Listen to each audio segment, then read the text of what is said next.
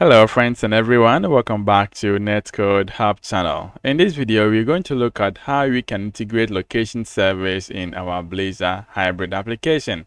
If you haven't checked the initial video which talks about how you can integrate a map in your Blazor application, then I highly recommend you to watch that.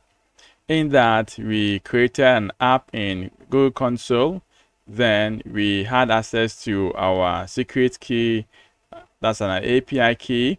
And now within that, we integrated that in the JS file in a index.html file. And now we call that file here, specifically a method specified in the function that we created. That is all that we did to make sure our app or our Google Map runs on our smartphone, which is a mobile application. So in this video, let's look at how we can integrate a location service in it.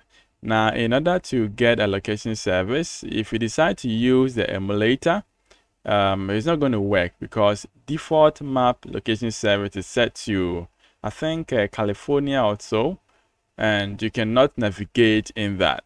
So when I was testing this, I needed to connect my normal Android phone so I can use that to check it.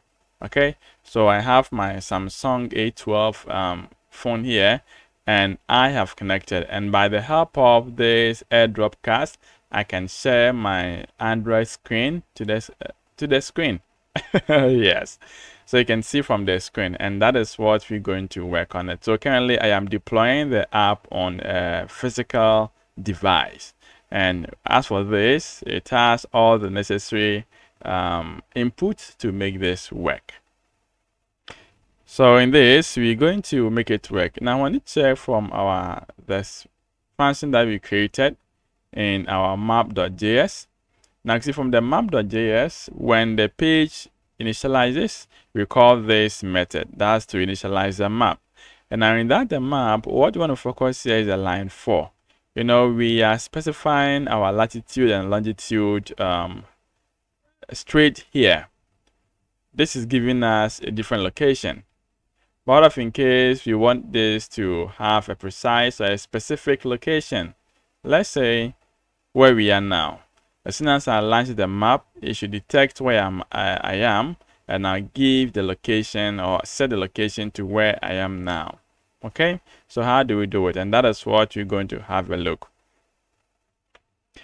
We can use JS function to handle that. That is to get our geolocation, or we can also use the API in our MAUI. You know, MAUI has a geolocation API that we can use, which gives access to our longitude and latitude, and then we can pass these parameters in the function. So we're going to modify this function a little bit by passing in 2 parameters. Then we're going to take these parameters and now replace them to where we have these values here. Okay, so let's see how we can do that. So you see that here, there's quite simple steps, isn't it? Now, our initialize method needs parameters before it can work. All right, so once we're done with this, the next thing we're going to be doing here is we're going to create a service to handle our location.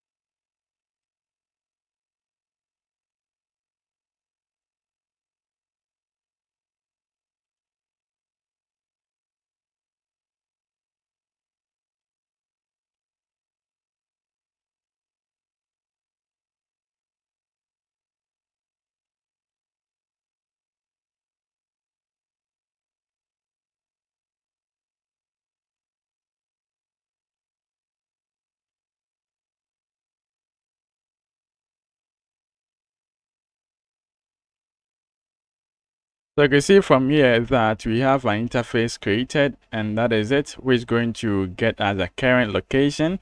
We have a response specified in here, and that means we need to create a response which takes in two properties, latitude and longitude.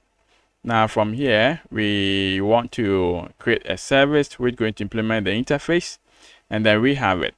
So we can use this API, that is Google geolocation.getLocations async.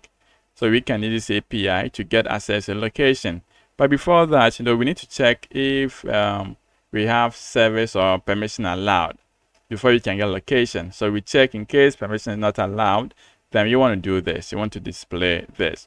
And then, from here, we have a desired accuracy. We want to get the best out of it. The time that you use to get the location here is 30 seconds. Then request full accuracy. That is when using the mobile phone, this is going to work well. In case location is not null, then that is where I want to return the longitude and latitude, because these are the parameters that we need in order to satisfy our JavaScript function, isn't it? Else we return null. And that is what we're doing. So you can see from here, we're creating a custom exception so we can handle that maybe later on. And then that is it. So once you have this, the next time we're going to be doing is we're going to register this service. So let's grab it. Let's go to our program. That's a MAUI program, and register this service.